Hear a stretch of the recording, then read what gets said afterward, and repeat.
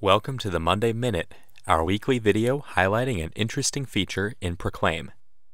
This week, we'll learn the quickest way to add background and foreground images to your presentation by using drag and drop or copy and paste. Let's begin with a blank slide canvas. I've got an image I want to use as the background for this service item in my Downloads folder. Let's drag that image into Proclaim and set it as the background of our current service item.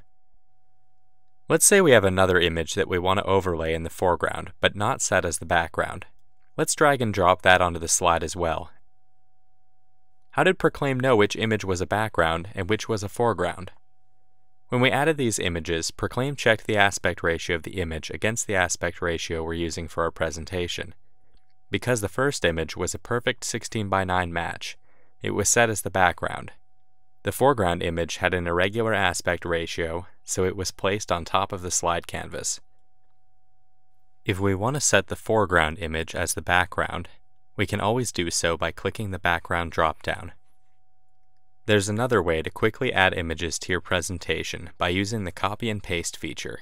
Similar to dragging and dropping, copying and pasting an image from a folder on your hard drive into Proclaim will add it to your presentation. However, there's another nifty way to use copy and paste to add images as well. Let's say we want to insert an image from our web browser or an image editing application.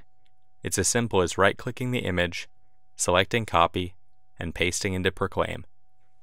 Tune in next week for a new Proclaim Monday Minute, and if you haven't already, go to proclaimonline.com/download to try Proclaim free for 30 days.